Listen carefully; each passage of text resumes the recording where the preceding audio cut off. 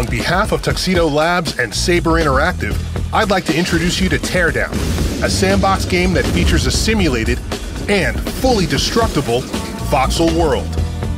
Built with a cutting-edge custom game engine, beautiful environments are brought to life in a one-of-a-kind way using interactive and realistic physics. Teardown features a bunch of ways to play. There are story campaigns, sandbox and creative modes, as well as a bunch of user-created mods you can install to completely change your experience. Teardown's campaign hands you a struggling demolition business under a pile of debt.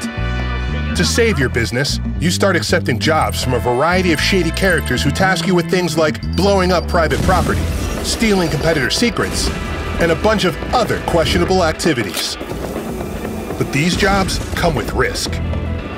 You'll have to plan your escape route carefully, or the police will catch you in the act.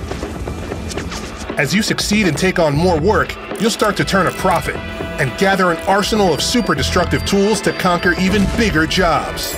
From sledgehammer to blowtorch, rocket launcher to nitroglycerin, you're bound to find the right tool for each job. And if you're interested in using these tools in a less structured environment, Teardown features a free-form sandbox mode. No heists to plan, no time pressures, just a bunch of levels where you can mess around with physics and explosions. You can also toggle on creative mode, opening up a new suite of tools for building whatever you can dream up out of brick, glass, and the various other materials found in the game world. Everything you create then exists as part of the fully simulated and destructible world. We look forward to seeing the crazy creations that you can come up with. If you want to see some of the more complex creations that players have already come up with, then checking out our selection of user-created mods is just for you.